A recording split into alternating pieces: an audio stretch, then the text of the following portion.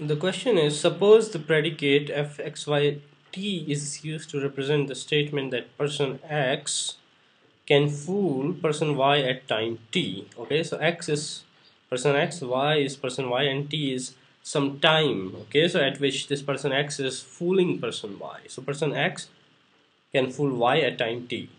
Which one of the following statement below expresses the meaning of the formula? This thing. Okay, then we are giving this logical formula.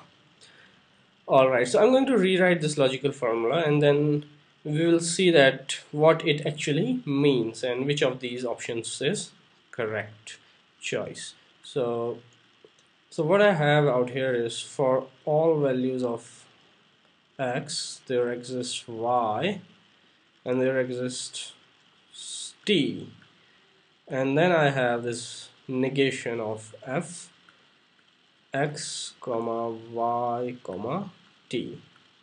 Okay, so this is what I have, and these are the options. Okay, and if you look at these options, yeah, in most of the options it is talking about can fool, can fool, can fool, and one time it is talking about cannot fool. So it's better to have it in the form can fool, because then we have better chances of examining our options. Okay, and when you have this negation, so it becomes cannot fool.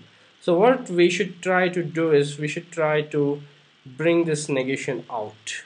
Okay, and step by step, when you bring this negation out, so what happens is, so this is fine, and when you take this negation out of this and it goes out here, okay, so the negation is going to be placed at this position.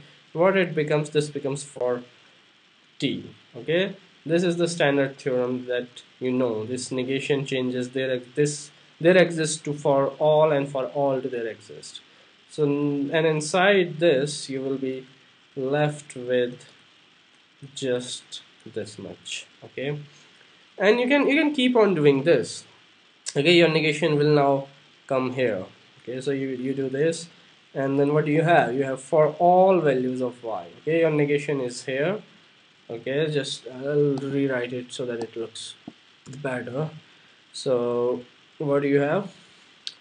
For all values of x. Okay, for all values of x you have your negation here, and this is for all values of y, for all values of t, for all t, and then this whole thing is just copied down as earlier.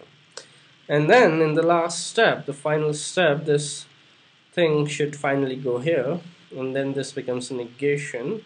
Okay, and now this time you have for all x, so this will become there exists x. There exists x for all y, for all t, and f x comma y comma t. Okay, so now, okay, we have these things and different forms, and one of them should work for us.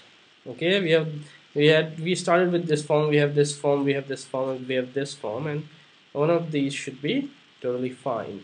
So what does this thing tells us? Okay, this thing tells us that it is not the case. Okay, with this negation you say that it is not the case that there is some person x that can fool all persons at all time.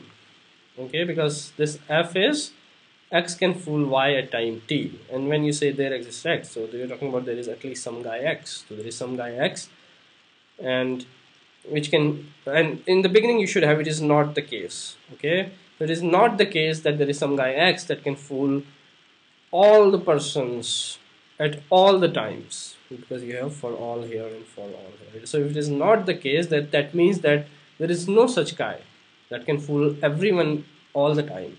Okay, so if you look at this one, so no one can fool everyone all the time. Okay, so there is no such guy who can fool everyone at all the time, because you have this negation here, and that means your option B is correct.